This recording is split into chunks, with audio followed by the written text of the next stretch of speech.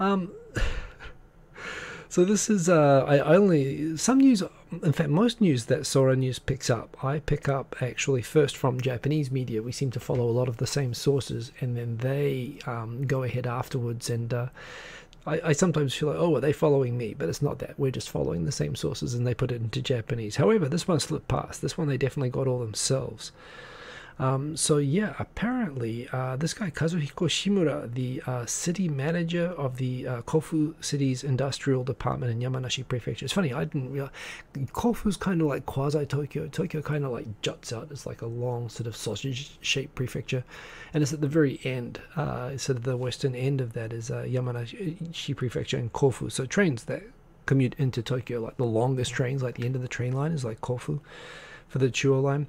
Well, you can already see the presentation. Apparently, when he gave a pep talk to new city employees, he pointed out the population problem that Japan was having, and suggested that it was the responsibility of city employees that they could fix it just by having a good time. In particular, he suggested that it'd be, Japan has a population problem, and it's so easy to fix. You've just gotta get around, and especially fellas. I mean, you've just got to be a bit more persistent with the ladies, and focus on having a good time, and the babies will just increase in no time.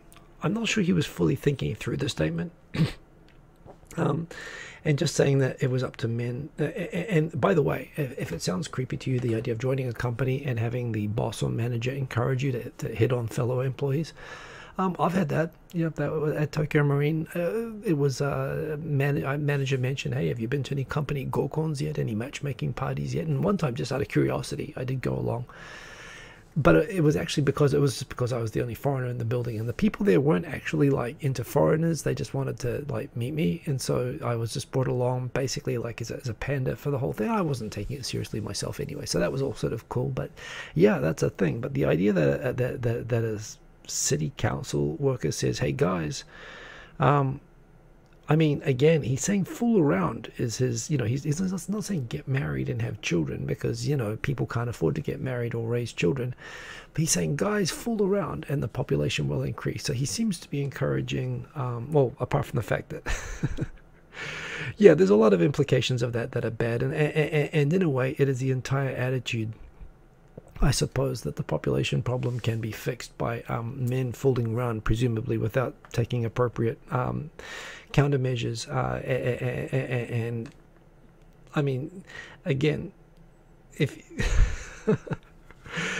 what do you think? I mean, again, the traditional way in Japan, as in most of the world, of course, is to, get someone knocked up and then have the old shotgun thing happen. But, yeah, well, again, I think casual attitudes that, hey, you just need to have more sex, and just, guys, you just need to ask girls out more. Thinking that that's the problem is exactly the problem, I think. I think it's fairly well established that people, even when they're married, even who want kids, are holding back from having kids because it's so expensive. And, when you realize that the wife is most likely going to be pressured to quit their job to raise, when you have kids. And nowadays, it's almost impossible to have any decent sort of economic ability to sustain a family on one income.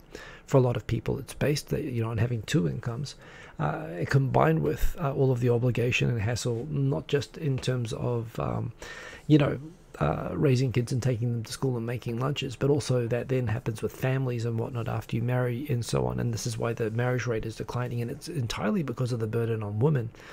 So, again, heart's in the right place, but the pep talk that, hey guys, you just got to fool around and the population will increase is exactly why the population has collapsed in Japan. But Kofu City, happening place. I imagine not a lot of women are going to be applying for that place. But yeah, that was an interesting pep talk. So that was the first story that I picked up.